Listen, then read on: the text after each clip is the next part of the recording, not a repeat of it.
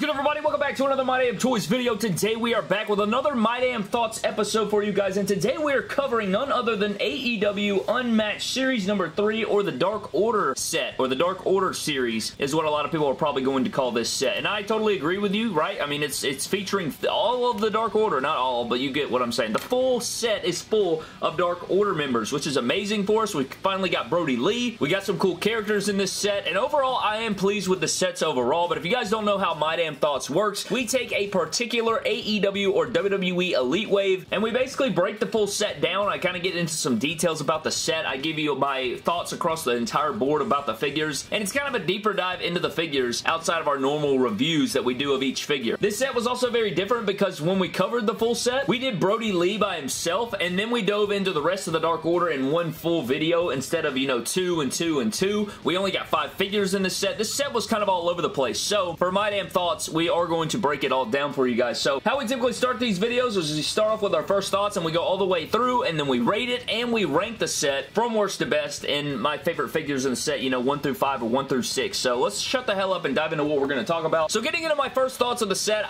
my first thoughts were that I loved the set. I thought it was awesome that we got a full faction kind of represented in figure form in a full wave. We've never really seen something like that, so to see it like that is really, really cool. I like it a lot. I love that they did that for us. I wish that we would get this going forward. I think that you could get some people saving some money. Maybe a set comes out of some characters that you don't really care for. Like, if nobody cared about Dark Order at all, maybe they could skip this entire set and wait for the next set, and they could save their money right there. That's another extra bonus, maybe, to, you know, doing full sets with different factions. I don't know what the deal is there. I don't know how well these are going to move at retail. You know, we'll have to see, but my first thoughts were that I loved it, and now that I've got them in hand, I still like the set a lot. We'll get into the rating, of course, but it's definitely not without its faults. We'll get into all those things, like I said, but at the end of the day, I like this set. Let's start off with who I think is going to be the shelf warmer in this set, and who I think will shelf warm is going to be John Silver. You know, it's not really his fault. His character is what he is. I think he's a talented guy. I just think that his figure is going to be one of those that is, I don't think it'll, like, I just don't think the common guy is going to be walking by and see John Silver on the shelves and know exactly who he is. You know, nobody really in this set is just outstandingly known outside of being a wrestling fan, I don't think. I mean, they might. I may be wrong about that, but I think to a just normal person passing by, John Silver's not going to fall off the shelves. Thank your Frankie Kazarians. Thank your Pox from Series 3. Unfortunately, I think he will be that version. He will be that figure for this set, so I think Silver will be there, and I wouldn't be shocked if Grayson does too, but I think Grayson's got a little bit more going on. He's got a little face paint.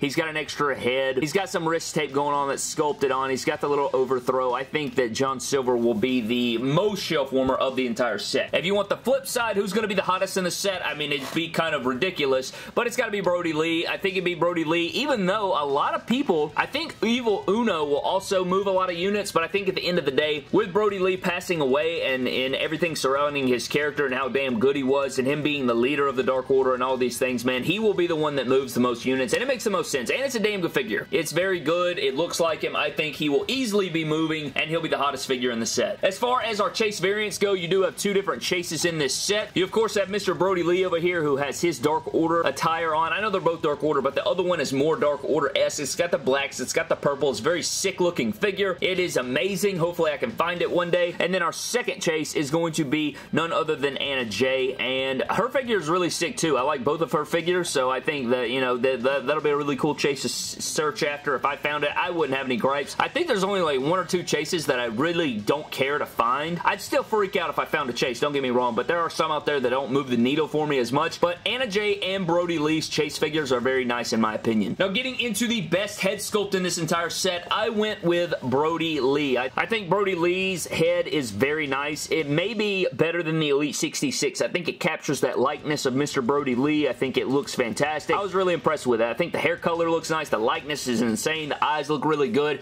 And really, there's not really a figure in this set, maybe outside of the Screaming Grayson head, that I really am just in love with. So I think Brodie Lee is by far and away the best head sculpt in the set. I love it. I think it looks like him. I think it's probably the best Luke Harper, Brodie Lee, John Huber head sculpt we've ever seen. Now on the flip side of that, the worst head sculpt is going to be my man John Silver over here. I think that it favors him. It's just not the most likeness. It kind of has like a figures toy company vibe to me. Doesn't really capture all the details of it. I think that it could be a little bit better, but it's not a bad head sculpt. I think his screaming expression looks a little bit more like him, but at the same time, they're both a little bit off. It's like the eye shape, it just doesn't quite capture it. I don't think it's a horrible head sculpt, but it's not my favorite by any means, and I think that, you know, it's just, I think the rest are better in the set. I think overall, the rest of the figures in the set have better head sculpts than Silver over here, so unfortunately, he does have the worst head sculpt in my opinion. Now, getting into our articulation standpoint, the best articulate in the set is gonna go to Stu Grayson. Stu Grayson can literally do everything you want him to do, man. Like, his ab crunch is insane. I want to get this little waist wrap off because I want to showcase this a little bit more here. Now, you guys know that my arms had like a really bad deal going on, which we may get into in the video. They're very loose. They're ungodly loose, but this guy can pose around. It really has a deep, deep ab crunch. Like, look at that right there. Very insane ab crunch. He can do a crazy split. Like, look at that right there. I know a lot of them can do the splits, but at the end of the day, this guy has the best articulation. I think he could wrap himself in a ball almost, and the only thing really declining him is his like little boot detail, but I think everybody has that stiff boot mold this way for some reason. Maybe outside of Silver over there, but I think at the end of the day, Stu Grayson is a very fun figure, and if he didn't have these loosey-goose arms over here, like, you guys know what I'm talking about, like, good Jesus. If he didn't have that, he would definitely be a better figure without that, but at the end of the day, he does have the best articulation. Now, the worst articulation, surprisingly, is going to be Evil Uno. Now, it came down to him and Anna Jay, but you can't really bend him over a lot, and like, you can't bend him over without really popping off his upper torso. His arms also don't go all the way down by his sides. That bothers me really badly. He can't go like down farther than that, so his arms are stuck out wide like he's got a jacket on. His legs are a bit stiff as well, like even the thigh rotation right there. His knees are pretty stiff, and he has that basic boot thing going on, which I don't know why a lot of figures have that, but I think at the end of the day, he would be pretty difficult. It has like an Eric Rowan situation going on, you know what I'm saying, where like if I tried to do some moves, he would probably be limited by, you know, how close his arms can come together with this right here. So, that being said, I think he'd probably be the figure I'd least like to do a match with. Even though I like the figure aesthetically and everything, I think that Anna Jay slightly beats him out in articulation, and for those reasons, Evil Uno has the worst articulation. And for our best accessory in the set, I went with Stu Grayson's interchangeable head. Just a really strong likeness, right? I mean, it looks just like him. The screaming expression is very nice. The papers almost won the duel there, but at the end of the day, I think extra head sculpt is a little bit better than the papers, even though I do love the rolled up papers that we got with Brodie Lee. I just like this interchangeable head. Interchangeable heads are very nice. They make for great fix-ups, great expression. They look really good, and that's the case here with Stu Grayson. Now, we're going to get into the number of figures that each person in this set has, and you'll be glad to know that everybody in this set is a first time in the line. We have never seen a figure from AEW or Jazzwares of any of these guys outside of the bonus chase figures of Anna Jay and Brodie Lee. So, if you do not count those chase figures, these are the only ones that you can get. You know, there's not like another series out there of these guys, so not counting the chase figures like we just mentioned, those are the only two. Everybody here is a first time in the line. That's hopefully a trend that we continue to see. I know in Unrivaled Series 9 we got a lot of first time in the line characters, and Unmatched Series 4 we have a ton of first time in the line characters, so we're finally starting to see, man, I called this in my predictions video, that 2022 would be the year of the AEW figures where we get new characters. We're going to see a lot more characters come out this year, and it should be very exciting, and that's the case with Unmatched Series 3. Now, if we're comparing these sets to Unmatched Series 1 and 2, I honestly don't know how to gauge it. I felt like Series 1 and 2 were solid in their own right, but I think Series 3 has something going on with it. You know, it's going to be known as that Dark Order set, and it's got a lot of first things going on with it. First of all, it's a first time in the line across the board like we just talked about. It also is, you know, a full faction wave. Like, everybody in this wave is from the faction, the same faction. They come from the same home. So that is something that it will stand out for. But as far as waves, like, lining up against each other, I mean, I guess they could pretty much all three line up, maybe. Series 1 of Unmatched was pretty solid, I thought. I enjoyed it. I love the Darby. I love the Kenny. I love the Britt Baker. I loved that they had a lot of, you know, heavy names in that one. And then in Unmatched Series 2, we got MJF. We got to see Wardlow, Sting. You know, we got some recognizable names there, but they kind of balanced each other out with the Santana and the Ortiz, and then you have Tay Conti, and then coming into this wave, kind of the same deal where they kind of balance each other out. So I'd say they're pretty comparable to those sets, and at the end of the day, I gave this set a rating of 7.5. I don't remember what I gave Unmatched Series 2 or Unmatched Series 1, if I even gave that one a rating, but I feel like those would probably come in around that area. Not a perfect wave. You had your heavy hitters, but you also had some that kind of brought the level down. You didn't have a sixth figure to boost it or drop it, so that kind of keeps it middle of the road. So I think like a 75% out of 100 is not a bad case at all for this wave. It doesn't blow me away, but it's definitely not a bad wave, so that's kind of where I was measuring in Unmatched Series number 3. And now it is the time of the video where we rank the set before we get the hell out of here, man, and we're going to start off with number 5. Again, we don't have a 6 figure, so we do have to do it based on a number 5 series. If you guys don't know how the criteria of the ranking goes, basically, excitement level for the figure, posability, accessories, how much does it look like the character, how much do I enjoy the figure overall, all these different things come into play. They mix together in a freaking bag to give me what my ranking is. So let's go ahead and get into our ranking of AEW Unmatched Series number 3, and let's start off with number 5, and number 5 is going to be none other than John Silver. At the end of the day,